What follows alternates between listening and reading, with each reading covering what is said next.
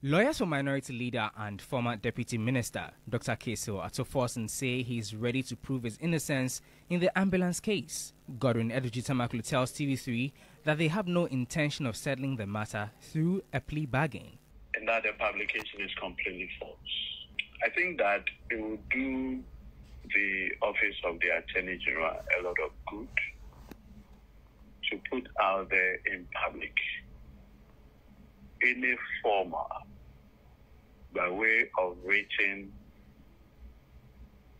offer or notice or application from Mr. Ato Forson to the Attorney General asking for a plea bargain. Together with two others, Dr. Ato Forson is accused of causing a €2.37 million financial loss to the state through a contract to purchase 200 ambulances for the Ministry of Health, among other charges.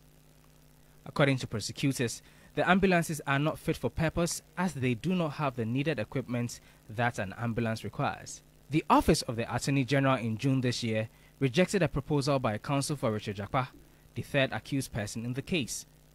Using Big C Limited, Richard Jakpa sought to pay the cedi equivalent of €2 million in two tranches, €500,000 upon settlement of the agreement, and a further €1.5 million spread over a period of 6 months. But the Office of the Attorney General rejected the terms of the proposal for various reasons, among which include the fact that the proposed money does not make up for the entire money the state lost as a result of the purchase of the 30 defective ambulances. Lawyer for Dr. Ato Forson accused the government of planting the story as a diversionary tactic.